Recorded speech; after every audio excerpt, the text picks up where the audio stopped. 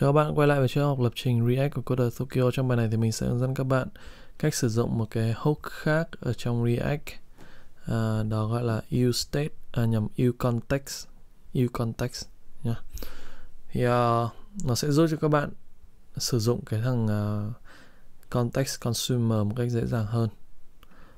Như nào thì ở đây các bạn mở cái bài demo context ra ở mấy cái bài trước ấy.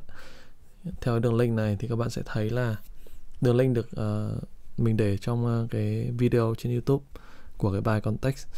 Thì đây là cái đoạn code mà mình viết trong bài đấy. Đây mình xóa cái thằng counter này đi đã, tại mình không dùng. Thì các bạn thấy là mình có define cái thằng number provider ở đây, và bên trong đấy thì có number consumer, đúng không? Number context consumer. Thì bây giờ mình sẽ làm cái động tác là mình bỏ cái đám này ra thành một cái functional component, tức là tạo một cái component riêng ra, và sau đó thì chúng ta dùng cái useContext hook để xử lý. Nhưng trước đó thì mình sẽ refactor cái code này lại một chút. Đấy là nếu các bạn xem cái bài thực hành số 3 thì mình cho cái provider bài số 2, bài số 3 này, thì mình cho cái thằng provider này nằm chung vào file number context này, như thế thì mình nghĩ là nó sẽ gọn gàng hơn. Đây là cái number provider này. Đâu nhỉ? Không phải, đây file index. Cái này thỉnh thoảng bị lỗi, các bạn phải reload lại.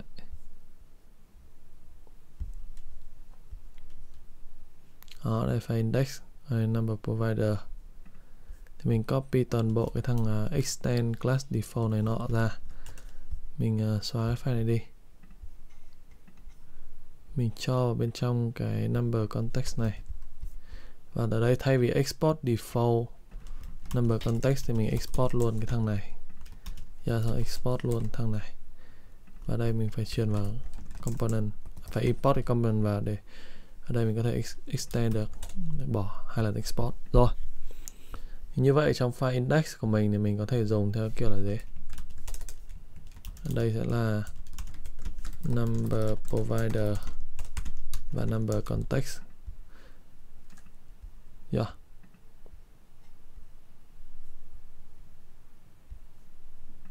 Từ nhá, ở đây mình không có default mà chỉ là export class gì đó thôi, là number provider extend component. Rồi, cái code chạy đúng không? Nếu chúng ta ấn update number thì nó sẽ hiển thị ra một số ngẫu nhiên ở đấy. Rồi bây giờ mình bắt đầu chuyển tiếp cái đoạn code này ra một cái file riêng. Mình tạo ra một component mới, mình gọi nó là gì? Random number đây, .js. Thì thằng này import React from React này, export default function. Tiếp theo ở đây là mình copy cái code của cái number provider này ra. Đây nhầm number context consumer ra, copy này, mình return ở đây. Đó. Thì ở đây mình sẽ bỏ cái đoạn number context consumer này đi, tí mình sẽ làm kiểu khác, có sử dụng cái useContext hook. Đó, bỏ hết đi. Nhìn code gọn gàng hơn chưa? Đó, thì bây giờ cái thằng number và thằng update number này đâu ra? Thì mình sẽ làm cái động tác là mình import cái thằng from này, mình import cái number context từ cái thằng number context này vào. Tiếp theo là mình sẽ sử dụng cái hook là useContext. Muốn sử dụng được cái này thì mình phải update cái phiên bản của React và React DOM lên bao nhiêu? 16.7.0/alpha.2 đúng không?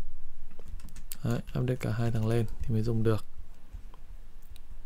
Rồi. Tiếp theo là trong cái thằng random number này mình có useContext rồi, number context rồi. Thì ở đây mình sẽ tạo ra một cái biến là context bằng useContext. Mình truyền vào cái number context này. Đó. Thì nó sẽ lấy cái giá trị của cái context gần nhất của nó, cái number context gần nhất.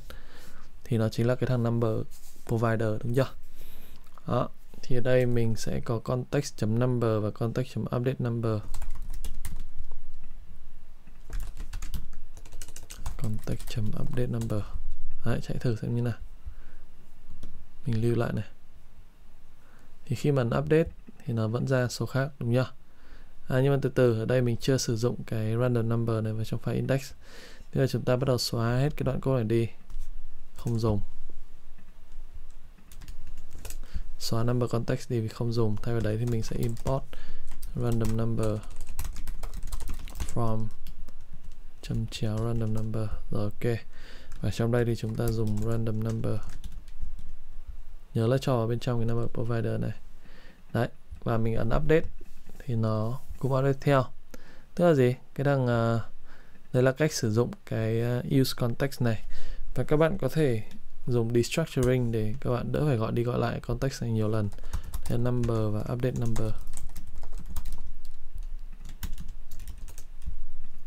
Đó, xong. Code gọn hơn rất nhiều, đúng chưa? Và chúng ta không phải sử dụng cái style theo kiểu cũ, cái kiểu mà chúng ta dùng render prop, tức là gì?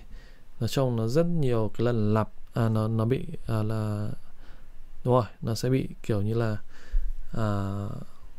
chồng lên nhau ấy, đúng chưa? Cái này nó lặp lồng với cái kia, code lồng nhau trông khó nhìn. Hiện đây chúng ta dùng useContext thì code của chúng ta sẽ không bị nested nhiều lần như vậy, khó đọc. Rồi, thì đây cũng là bài cuối cùng trong chuỗi lập trình về React. Các bạn nên đọc thêm về các cái hook khác ở trong React để xem nó hoạt động như nào. Đó.